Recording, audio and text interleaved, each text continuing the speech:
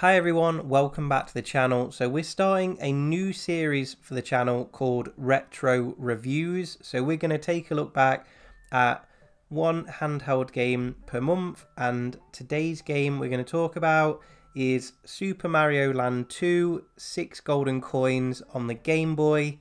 So without further ado, let's make a start on that review. This is a Game Boy game that was first released in 1992, but didn't come to Europe until January 28, 1993. It became one of the highest rated and best selling Game Boy games, selling over 10 million copies. You were able to download this on the 3DS, but that store has now closed, but the game is available as part of the Nintendo Switch Online membership. The story. So this is one of the few games to differ from Saving Peach from Bowser. A jealous childhood acquaintance named Wario puts an evil spell over Mario's private island named Mario Land. Really have got to get into plumbing, because if he can afford an island, then wow, yeah. But carrying on, Wario manages to cast a spell to take over Mario's castle and brainwash everyone into believing Wario is their master and that Mario is the enemy.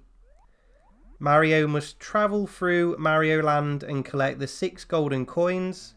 Once Mario regains entry to his castle, he must defeat Wario. The gameplay. So the controls are simple. A is your jump and your swim button. B is your run and your fireball button, or it could be your hover button, just depending on what special you have. And then your D-pad is your move. These might differ if you're playing this on the Switch, but I think it will just be a case of using the joystick rather than the D-pad. As with all Mario games, the goal is simple: kill or avoid enemies and obstacles and reach the end of the level. Unlike most Mario games, instead of 100 coins granting you an extra life, 100 coins will unlock a special area that then awards you extra lives or power-ups. Much like the NES and the SNES Mario games, 6 Golden Coins has an overworld map. There are 32 levels spread across 6 zones, and you can choose in which order you want to do the zones. Each zone has a different enemy, and finally you will face off with Wario once you get to the final castle. A power-up that was unique to 6 Golden Coins until recently is Bunny Mario. This power-up is activated by eating the magic carrot. This allows Mario to jump higher and then slow down his descent. Okay, let's talk about the price point for this game. So for most people, the easiest way to play this is going to be through that Nintendo Switch Online service. But if you do have a Game Boy or a Game Boy Color or Game Boy Advance lying around, you can pick this up from CEX for £18 just for the cartridge. Boxed version is going to set you back £42, and then a mint condition version is selling currently for £52.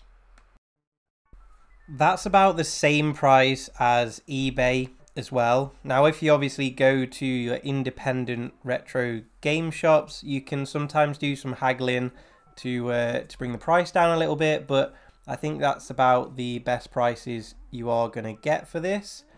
The great thing is, if you do play this on a Game Boy Color, it actually turns the game into a color version, which is quite a nice effect if you have got the game and a Game Boy Color.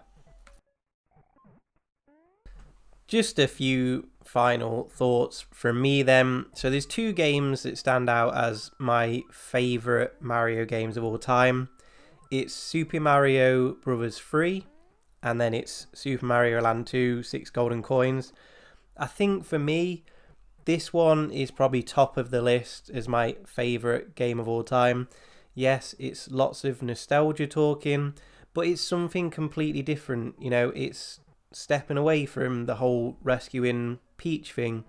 And not only that, remember this is from 1992 on that absolute brick of a Game Boy.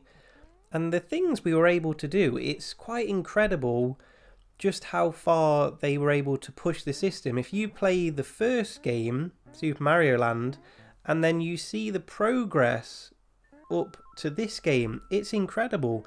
Still looks great today. I'd love to see a 2.5D remaster similar to what we had on like the 3DS. That would be incredible. But yeah, I don't think this game gets enough credit for what it did for handheld gaming.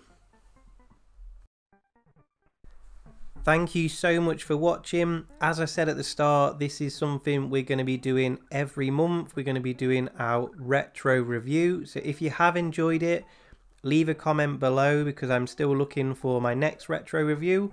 Let me know what you'd like to see. If you're new, hit subscribe, leave a like. Thank you so much for watching. I look forward to seeing you in the next video. Thanks a lot, everyone. Take care, guys. Thank you.